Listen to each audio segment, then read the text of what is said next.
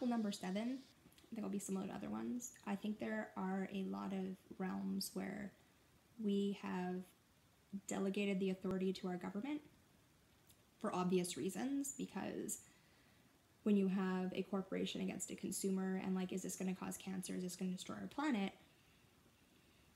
We would like to know that there's someone standing up for us, especially in a world where the internet didn't exist and we needed to believe the government had more knowledge than we did.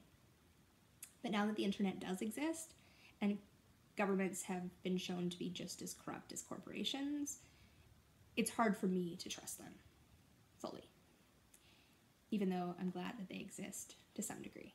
So being able to take that power back, I don't think necessarily means lobbying and getting the power back, but just starting where we are and saying, okay, well, if I can't trust you to make sure that my soil and water and air are clean, then I'm going to trust us to do that. And I think part of where that happens is in testing. So to test the soil all around where we live, and that involves community labs, which is maybe another whole other apple, because it's something that doesn't happen on day one. It's when there's millions of people involved, not one person involved.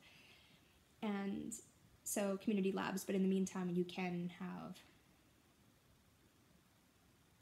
if it costs, instead of hundreds of dollars to get your stuff tested, costs $10 or $1, and you're able to start community labs in larger cities and test the water and the, I don't actually know how you test the air, but test the soil and have temperature. I mean, now I'm in Canada, so I'm not in America, but with Trump's taking down all of the environmental information off the government, EPA, I think it is, Environmental Protection Agency website, that's ridiculous. That should never be allowed to happen, because it should be in the hands of the people, not the government.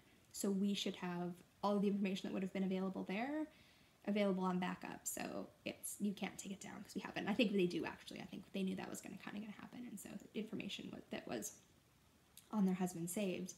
But anyway, that's probably not a whole other way. But being able to own our own information, to be able to map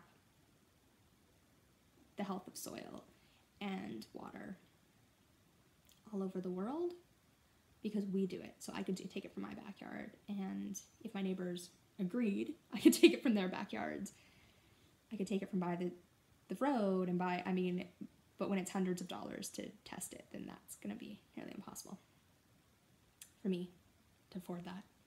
But if there were 10,000 people who did that throughout Vancouver, and we were able to get a deal, so it was, you know, I don't know, $100,000, so it was $10 per sample, that would be more feasible.